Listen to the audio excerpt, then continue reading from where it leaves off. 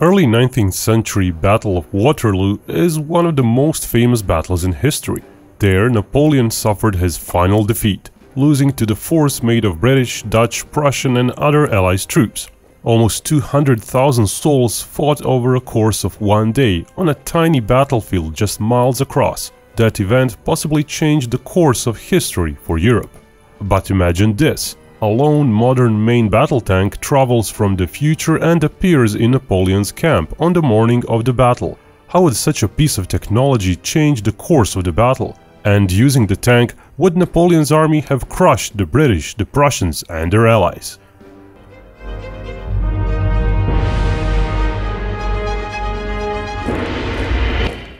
The main battle tank traveling from the future into the year 1815 could of course have been any of the modern-day tanks. Pretty much any of these would yield similar results, for example the US Abrams, German Leopard 2, British Challenger 2, French Leclerc or even the latest variants of Russian and Chinese tanks, just to name a few. But to keep to the spirit of the whole battle, we'll stick with the French-made Leclerc. It's a tank devised in the 1980s and first delivered in 1992. It's got modern modular armor that's way off an overkill for 1815, essentially impenetrable. It's got a 3-member crew, commander, gunner and a driver. It uses an autoloader and has a 120mm gun. Its latest version delivered to the French army is called Leclerc XLR. After a prototype was tested in 2022, 2 serial tanks were delivered this past June, with 16 more to follow by the end of the year. So let's imagine one of those brand new XLR tanks got whisked away with a trained crew and possibly with some support as well, into 1815. Now exactly when the tank arrives could change a lot. Arriving days earlier, it could possibly influence Prussian and British maneuvers before the Battle of Waterloo.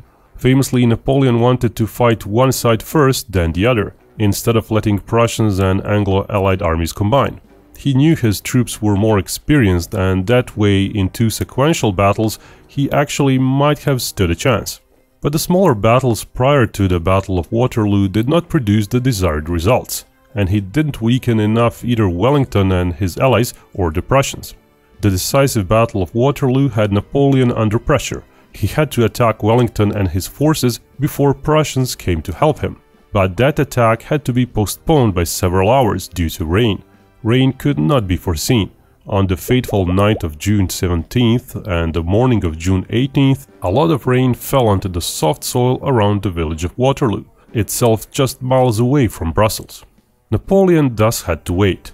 Even though he already had breakfast at 7 AM, the attack itself started only after the soil was dry enough so a few hundred cannons could be dragged around and thousands of cavalrymen could successfully maneuver. So in the real timeline, that was around 11 AM, possibly a bit later. Ultimately, Napoleon lost that battle. After a few failed charges against Wellington's defending forces, the French were already weary, and then the Prussians came and flanked them in an attack. Of course, right at the start, the arrival of the modern tank from the future would start to change that entire course of events. Now, as always with these time travel videos, a lot of things have to be ignored. Otherwise, it wouldn't be possible to explore the technical effects of such a force addition. For example, if no one knew anything about the tank and Napoleon would not trust the tank crew, then the tank would not get used at all. The opposing side would plausibly just run away in fear, seeing such a contraption shooting away their mates. That's not what we want to explore. We want to see how an early 19th century force would do against a lone tank, if fighting to the best of their ability and not running away.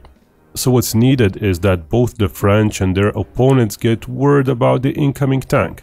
They all get a vague idea of what a tank is and what it can do. Anyway, cutting his breakfast short, Napoleon inspects the tank and its crew, which traveled through time as well, magically trusting them and magically soaking up the knowledge how to utilize them. So then the crew gets the go-ahead to participate in the battle, following instructions. Still, all that takes some time, so it's likely the tank itself doesn't start its mission before 9 AM or so. That's a few hours earlier than the real timeline French force started its attack. The tank comes with all the equipment inside it, of course, which means some personal portable radios are also available to the tank's crew members. so it's likely one would be issued to the French command, so it can talk to the tank. Such handheld radios do have range issues, but the whole battlefield in Waterloo was roughly 4 by 4 kilometers. The tank would often get outside of radio range if it would go around Anglo-Allied flanks, but it would periodically get back into range to report and get new orders. That's still much faster than issuing messengers on horseback. But let's get back to the rain-soaked soil. As we said, Napoleon postponed his real timeline attack due to that. The tank, however, would have no such limitation. Tanks are sometimes labeled as prone to getting stuck in mud. Sure, it can happen in heavy mud, but the situation wasn't that dire. Already from 11 AM, when the real timeline attack started, guns could be moved around. Napoleon's guns from that era, the 12-pounders, weighed little under 2 tons, complete with the barrel, carriage and limber cart. Sizing up the wheels on the gun carriage and limber cart, one gets roughly 980 kilopascals of ground pressure, or roughly 140 psi. Each of the 4 wheels would hold a fourth of that pressure, but the tank, using its wide and long tracks, exerts much less pressure onto the ground. Specifically, Leclerc tank exerts little under 13 psi, or some 88 kilopascals. So we're talking about 10 times smaller ground pressure, with much smaller likelihood that one wheel will find an unlucky mud pool and lose traction. The artillery wasn't the only issue. Napoleon feared for his cavalry too. An average horse with a soldier weighing over 600 kilos exerts a ground pressure of close to 30 psi, or 200 kilopascals. That's more than the tank even when the horse is standing on all 4 legs. In the real timeline, horse charges were done at slower speeds than otherwise possible, precisely due to the mud. In theory, nighttime operations would bring a huge advantage to the tank. In 1815, battles were not fought at night. It was impossible to coordinate formations in the dark, to search for targets and so on. But a modern tank like Leclerc has thermal sights which can basically detect a human-sized shape from a few kilometers away, at night and through smoke. But as we said, the tank arrives only after Napoleon wakes up, morning of June 18th. Still, those powerful optics with great magnification would help during daytime as well. The tank would first flank and observe the Anglo-Allied positions, getting a different and better view, plausibly even going around the opponent's compound. There, the first opportunity to truly change history would arise. To try and spot important nodes in the Anglo-Allied forces, the headquarters, perhaps even spot Wellington himself and try to attack him. A modern tank can easily land a precise shot from 2 to 3 kilometers away, basically from so far away that the Anglo-Allies could not even spot the threat. That being known, we also said such surprise ruins the scenario, so the Anglo-Allied commanders would try to hide. From the start of the morning, they would likely dispatch more scouts around their camp at greater distances to try to warn of incoming contraption of doom from the future. Here we come to the issue of ammo stocks of the Leclerc tank itself. Was the tank prepared for its time travel mission? If so, it could have been stocked up with a bunch of extra rounds and ammo, better radios and other equipment. But if it wasn't, the usual loadout of ammo a Leclerc tank would carry is this: 40 120mm rounds for its main gun, 22 of which would come within the autoloader's hold, and 18 more inside the tank to be loaded into the autoloader. Now, the exact composition of the rounds carried greatly depends on the missions. For example, in 1991 Iraq, the US expected to fight against armor only, so they carried hardly any high explosive rounds. During the Cold War, Soviet tank users expected a wider range of missions for their tanks, so half of their total ammo load was high explosive rounds, with most of the remaining half being anti-tank heavy metal dart ammunition. There is simply no one true answer, so we'll model it to be somewhere in between, with 15 out of 40 rounds carried being high explosive ones, 5 being heat rounds, which has strong anti-tank capabilities but also does detonate into a smaller fireball upon impact, 15 being armor-piercing fin-stabilized arrows, which contain no explosive filler, and the generous 5 remaining rounds would be shells intended for close defense, each holding 1100 metal balls, basically a shotgun-type shell.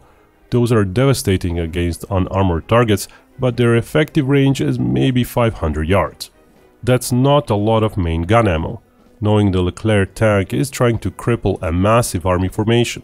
Wellington had roughly 67,000 men under his command. Luckily for the French, the Leclerc, as any other tank, also has machine guns. Peculiarly, while most tanks have a 7.62mm coaxial machine gun, Leclerc has a 12.7mm one, meaning a 50 cal gun. It comes with 140 rounds ready to fire, plus another 660 stored inside the tank, available for reloads. The good thing about that gun is that it's coaxial to the main gun, meaning it gets to use the powerful main gun sights. Plus the 50 cal itself is a powerful round, and it can achieve very good precision from such a stable firing platform. Using it, the gunner would likely be able to pull off pinpoint precision hits from a mile away, using almost individual shots rather than bursts. That would be ideal for engaging the Anglo-Allied artillery actually. It's a heavy and static target, but a single well-placed shot in the middle of its wooden wheel would likely result in the wheel bursting apart and the whole barrel falling on the ground. With so many guns being engaged sequentially, the Anglo-Allies would not be able to replace the wheels on most of them, so the tank would effectively be putting most of the Anglo-Allied guns out of action for the remainder of the battle, while keeping the barrels intact, so the French could seize the artillery pieces later on. All that might happen over a course of half an hour. The Anglo-Allies would of course react straight away. Some of the guns would probably even be turned to protect the rear and the flanks, knowing the tank might be somewhere near, but those guns would essentially be useless against the modern tank. It's not even about armor, it would be about range. In theory, British guns could even fire at a range of 3 kilometers, but that was indirect, imprecise fire. What was much more practiced was fire from 600 to 800 meters away. Even then, such distance was usually too big to make fire on enemy artillery pieces worthwhile. Larger target sets were preferred. So what would happen is that, of course, the Anglo-Allies would try to fire back. From a mile away there might be some small chance to hit the tank, but it would likely take dozens of shots to achieve a hit even with a stationary tank. The tank would be relocating every once in a while to mess with the Anglo-Allies' aim, forcing them to reset the aiming procedure.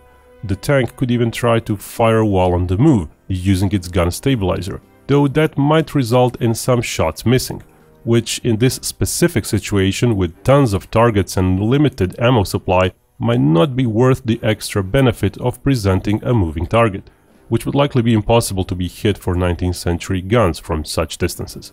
Their cannonballs have a shape that's not ideal for punching through armor. Cast iron is brittle and would fall apart when it hits. Muzzle velocity is much lower. There's basically no part of Leclerc's hull which would be vulnerable. Nothing serious would happen if the tank got hit pretty much anywhere from a mile or more away, even if it managed to get hit in its metal tracks. Those would likely hold. The only real issue might be if an extremely lucky shot managed to hit straight into the armored glass of the gunner's sight. The glass itself is armored and might hold, but it would likely shatter, making further aiming harder. Still, there's the commander's independent sight to help out, so it's extremely unlikely the tank's sights could be completely blinded. After half an hour or so of fire, most of the British guns would be neutralized from afar.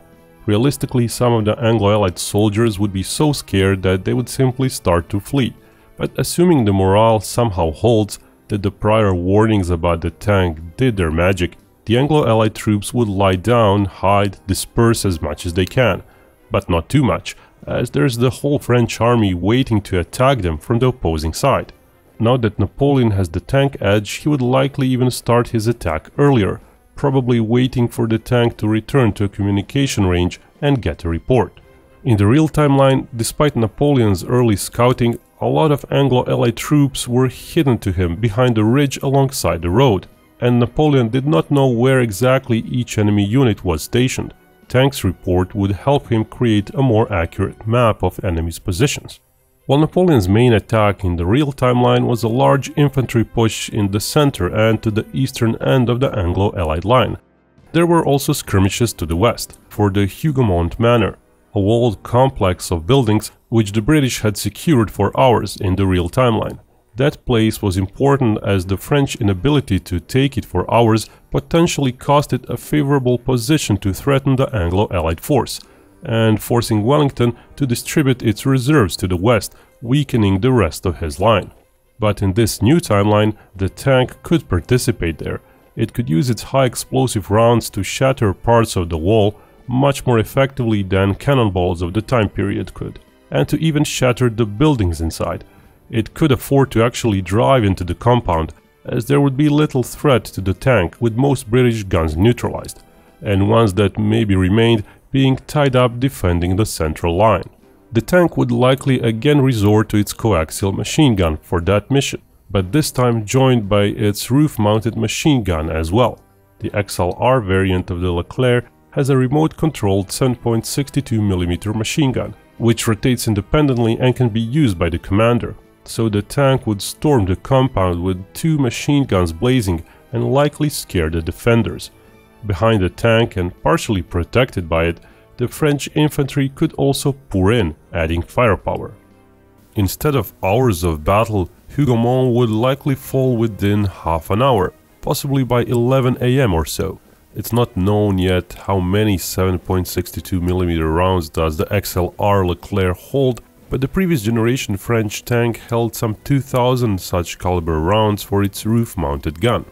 It's however possible that if the Anglo-Allied troops are trained enough to deal with the tank, they might try to shoot at its sights from such closer quarter distances. A musket ball is still powerful enough that if it manages to get a lucky hit into the optics of the remote weapon module, it could leave a crack on the glass. Multiple lucky hits might even be able to bend some parts enough so that the machine gun becomes unusable. Of course, one can imagine just how much luck that would require. As a side note, previous variants of French Army Leclerc do not have a remotely operated roof-mounted machine gun. Actually, a good deal of modern tanks in general still don't use those. Most of the US Army Abramses and European Leo 2s don't have them yet. Now, a Leclerc with a human manning the machine gun sticking out of the turret would be in a tight spot. The gun is positioned over the gunner's hatch, so it's the gunner who would have to use it, but the gunner is far too important to be risked like that. No 19th century soldier could replace his knowledge and experience. With tens of thousands of enemy muskets in range at any given time, whoever would be operating that machine gun would inevitably get shot eventually. One option might be to pick some 1815 troops to operate the gun, sort of as a fourth member of the crew. That person would be a worse gunner, hitting less often and wasting more ammo, but it would be better than not using 2000 machine gun rounds at all, as those represent 70% of all the rounds carried. Without relying on those, the tank's impact on the battlefield would be noticeably smaller, but the machine gunner would basically sit on the gunner's shoulders, and the gunner would not be able to focus properly on using his sights, the main gun or the coaxial machine gun. Perhaps a better option would be not to use the roof-mounted gun until the coaxial machine gun would be out of ammo. Having a manually operated roof-mounted machine gun would be less effective for France, though it wouldn't change the ultimate outcome. By noon, many French artillery pieces would be placed at Hougomont, threatening the entire Anglo-Allied line, and the main thrust and main artillery bombardment would happen as in the real timeline, limited by ground needing to dry sufficiently. So around noon or so, some 80 French guns opened fire on Wellington's troops in the center. Around 1 PM the infantry attack started. In this timeline, with no serious threat from British guns, infantry might charge even a bit earlier. That charge would be helped by the tank. Even that way the machine guns would do a lot of damage, though the tank would likely have to start conserving its ammo, especially the ammo for its coaxial and main gun. In the real timeline, the British sent its cavalry to meet and push back the French infantry. Here the tank would likely also shine. Horses make much bigger targets, plus they are easier to scare by the tank producing fairly loud noises. Machine guns would still have to shoot almost individual round bursts, but they would be hitting dozens of horses per minute from fairly far away, not like the French infantry, which was in reality terrified of a charging cavalry force and could not even aim properly when in fear. It's very questionable if the British cavalry charge would work as well as it did in the real timeline. It could totally break apart, or diminish, not really pushing the French back. The French-owned cavalry attack followed in the real timeline, and that would happen here too, with greater success, as many of the Anglo-Allied forces on the eastern flank would be beaten by that point. The French would have likely established themselves on the ridge, pushing British positions a bit behind. Little after 1 p.m, at the start of that infantry charge, the French scouts spotted the Prussian infantry forces closing in, some 4 to 5 miles away.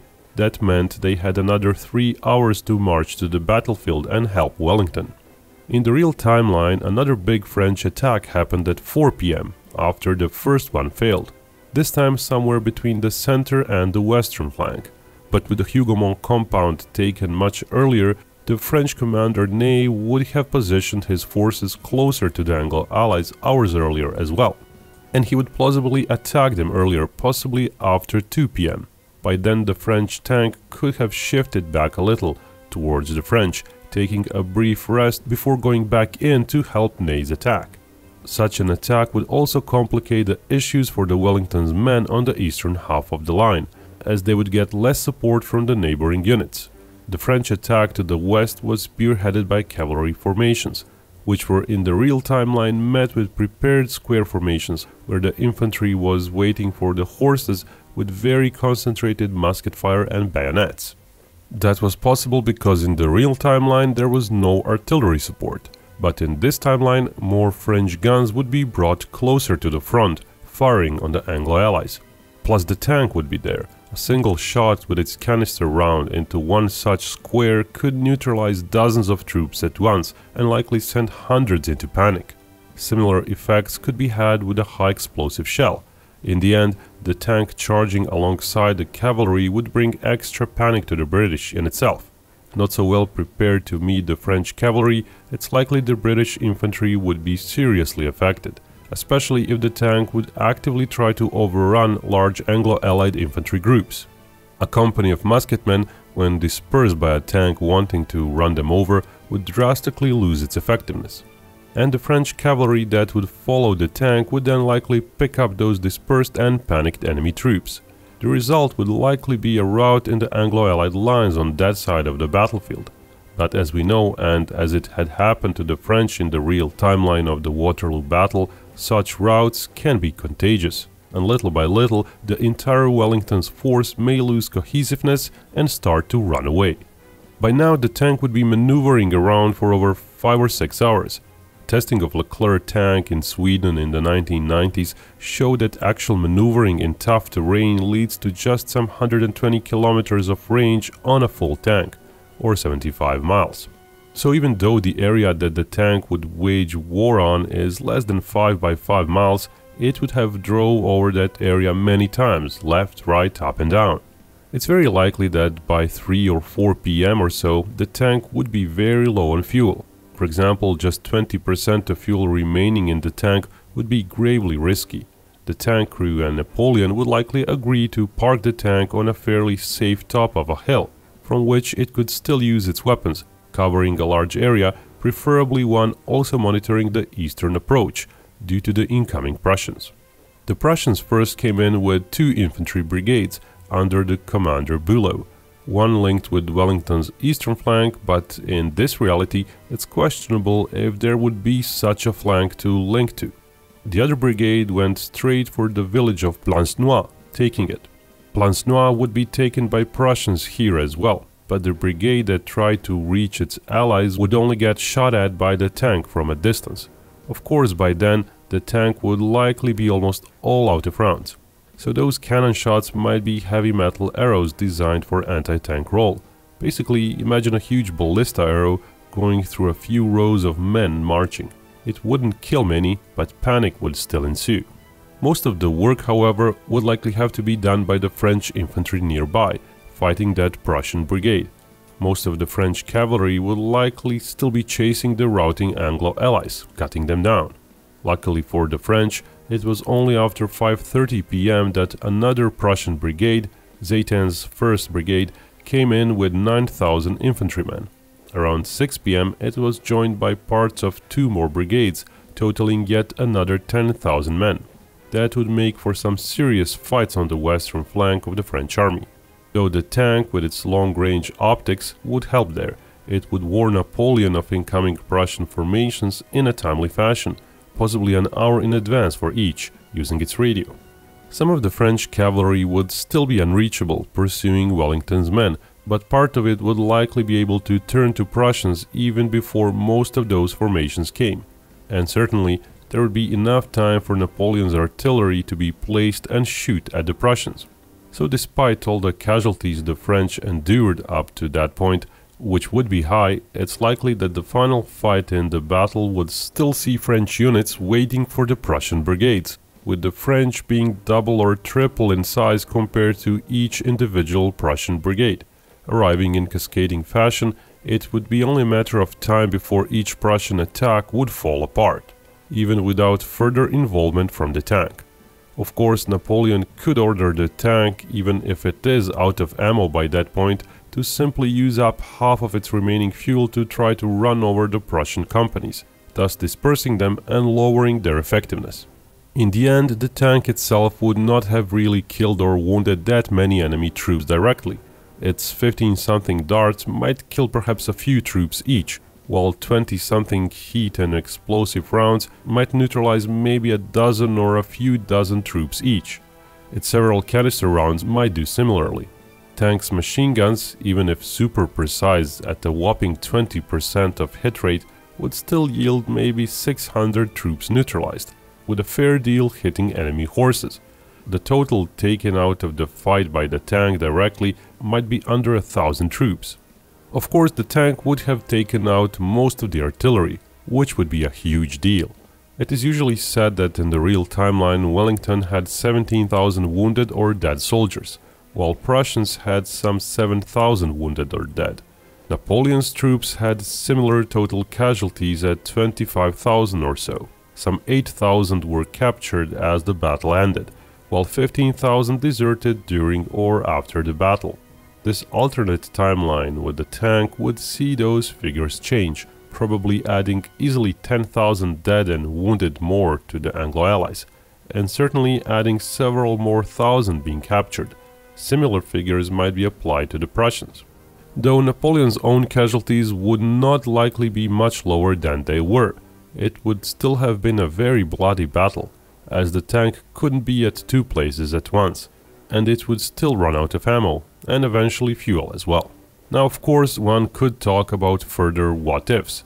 If the tank somehow came prepared with extra fuel, extra rounds and more useful round composition, yes, that would have made the French victory a bit easier.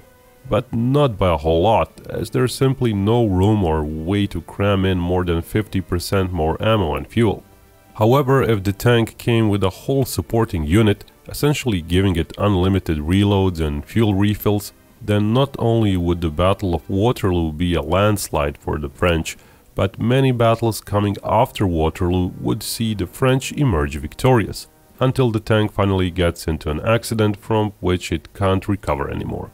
Equally so, if the tank came in even earlier, like days before the battle, it would have likely pursued the enemy during the night and shaped the battlefield in such a way that the Battle of Waterloo might not have happened at all.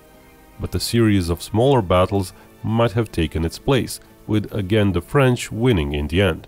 And realistically, if such a tank just appeared out of nowhere and no magical information was shared, the French would just think it's the work of the devil and would likely have not used it at all. Working without coordination with the rest of the French army, it would have been somewhat effective, but not nearly as effective. Though one could also argue that if the Anglo-Allies had no warning about the tank, they would have just run away in fear. Who knows? One thing is for sure, 1815 would have no real answer to a modern-day tank. The tank would have won the day. And remember, Binkov may talk about war, but only real peace can bring us all together.